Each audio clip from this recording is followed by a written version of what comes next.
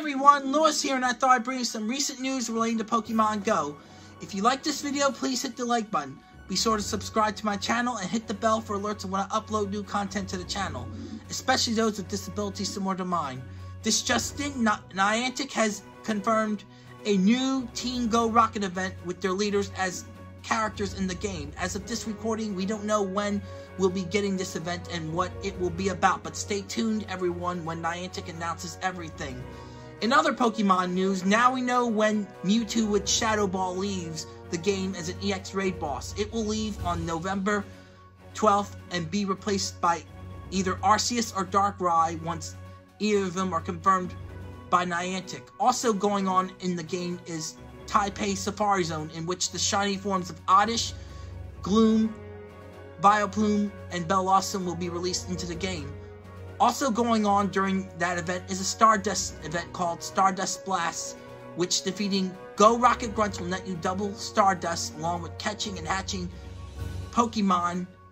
Raids will also net you 2,000 Stardust, and if you have a Star Piece, you will get even more Stardust as well. This event ends on October 10th at 4 p.m. Eastern Standard Time, 1 p.m. Pacific Standard Time. One more thing. My apologies for the slow start to this month. Due to some things going on in my life, things had slowed down a bit. I also have an announcement to make. I'd like to congratulate my best friend and now dive buddy, Jessy Fredlud, for successfully completing her PADI open water diver certification dives this past weekend. She also did a video from her adventure at Dutch Springs, which I will post in the description below along with her other information. I'll be going up there with her in 2020 for an adventure. Stay tuned for details in the months to come.